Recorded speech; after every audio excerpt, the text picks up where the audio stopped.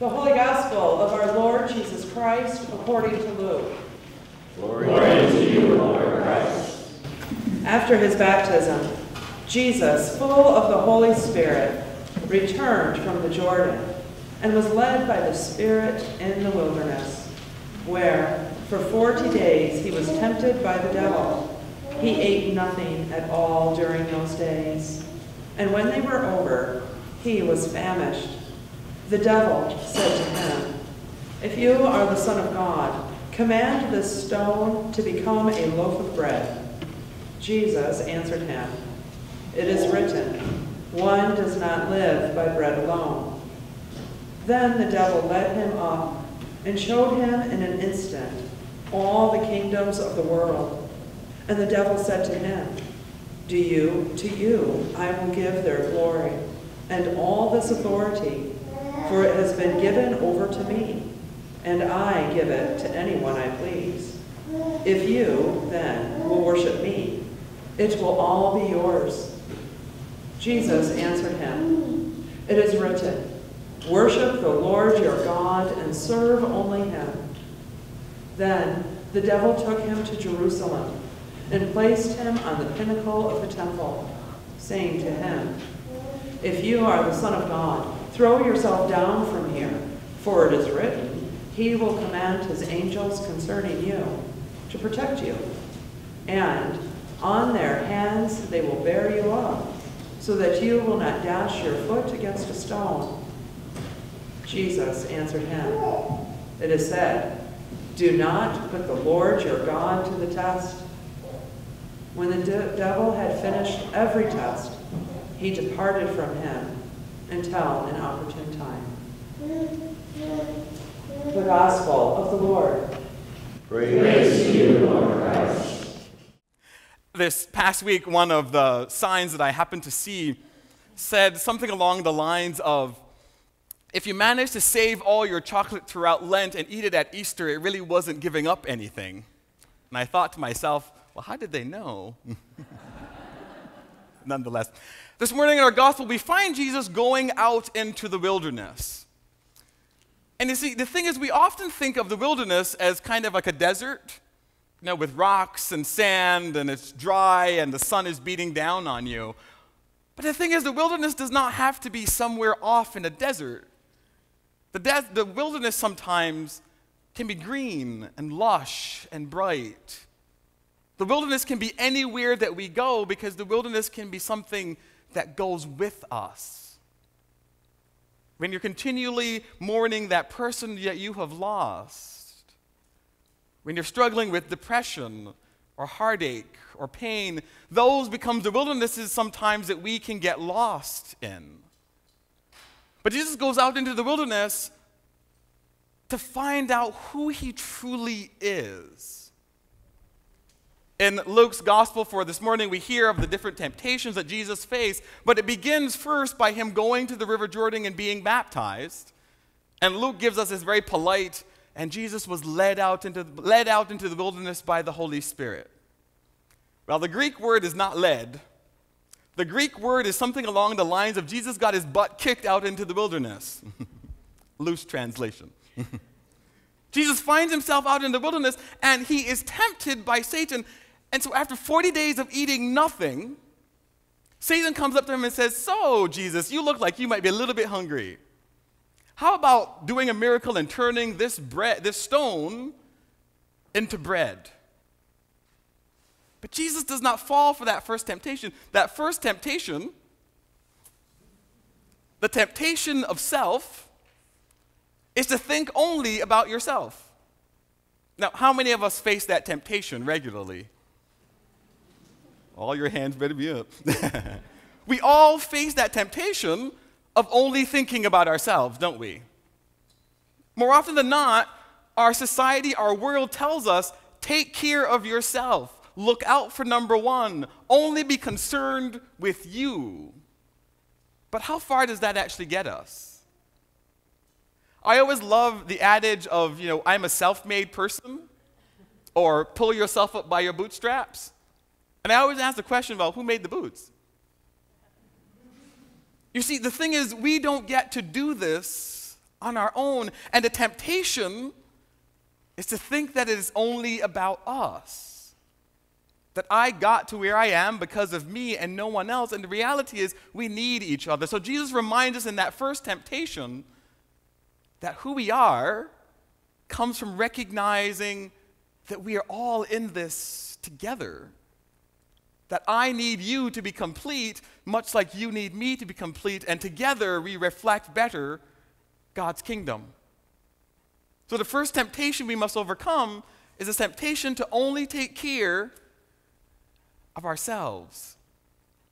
Well, then Jesus goes on, and the devil takes him up to a high thing and shows him all the kingdoms of the earth and says to him, I will give you all of this power and authority and everything here, and all you have to do is worship me. Say a little prayer, bend a little knee, say some good things about me and just worship me, and you can have the entire world as your kingdom. The temptation that Jesus faced is a temptation of idol.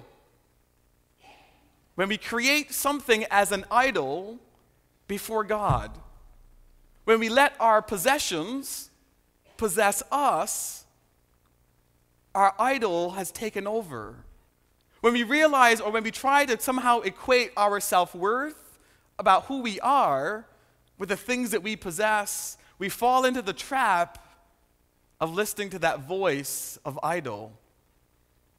Earlier this week, I was reading a story about a Wall Street banker who for 20 years, his entire goal in life was to make as much money as he could make.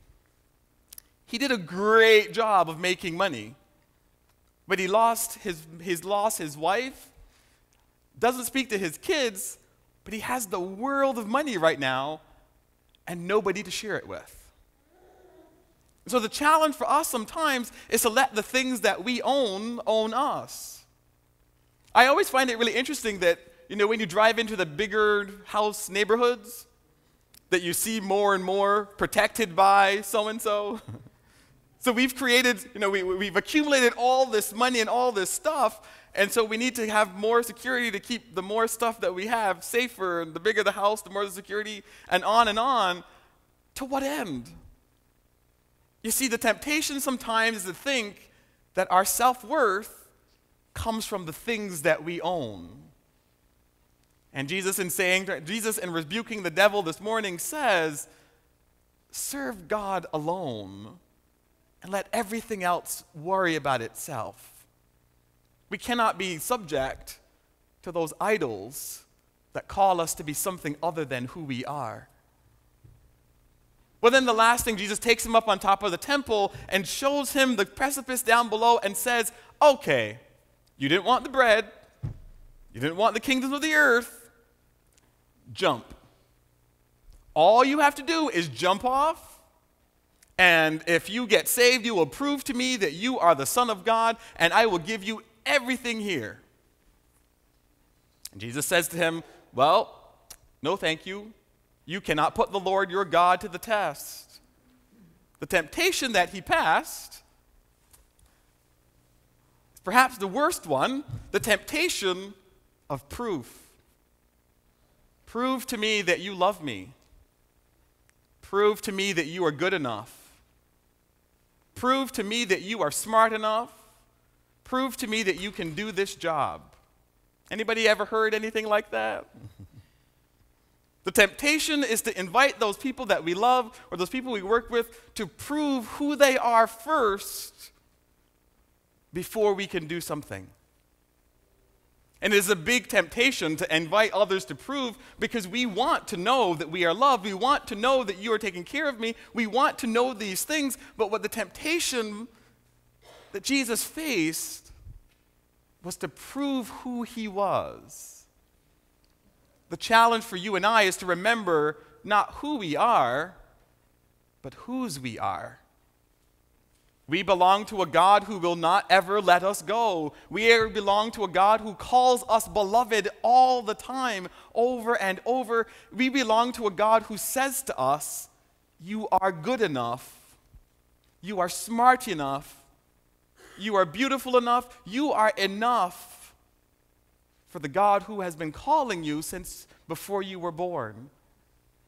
But we don't hear that message very often in our world. If you turn on the TV, it doesn't say, "You're good enough, don't buy my shampoo." It says, "Your skin is dried and cracked, so you need to buy my lotion." Or, "You need to have perky, bright, glowing hair, so buy my shampoo, because what you have right now is definitely not working." That's what our society says. You are not enough, but when God says to us, "You are enough."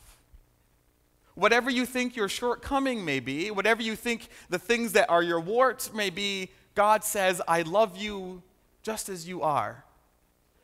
You are enough." So you probably were asking, well, what do these three temptations have to do with the rest of our gospel? I'm glad you asked. It has to do with our identity as followers of Jesus Christ. About 2 years ago, someone stole my identity.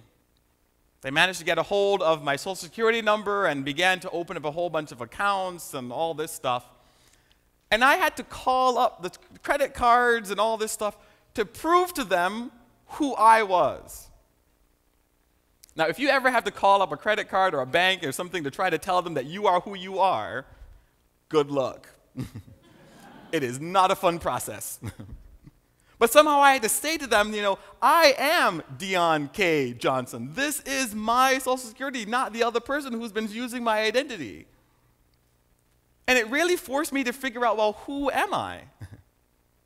And so what this all is about who we are as children of God. It's about who our identities are and that God who calls us beloved. You see, God isn't concerned about how many wrinkles we have or how big our bank account may be.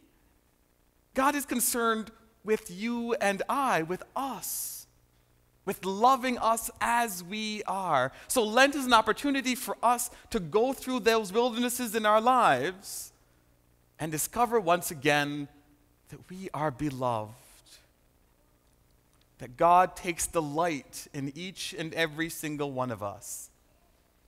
So my challenge for you this week, my sisters and brothers, as you go through this season of Lent, to look into the mirror. To look into the mirrors wherever you find them and love the reflection that is looking back. Let me say that again.